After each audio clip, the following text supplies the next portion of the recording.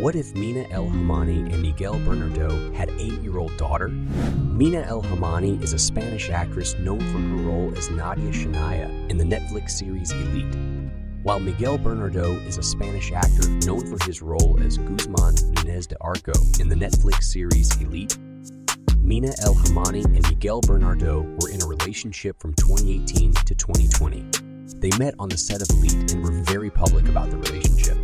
However, they broke up in 2020 due to their busy schedule. What if they never broke up and they had a baby? What would she look like? Here's What If.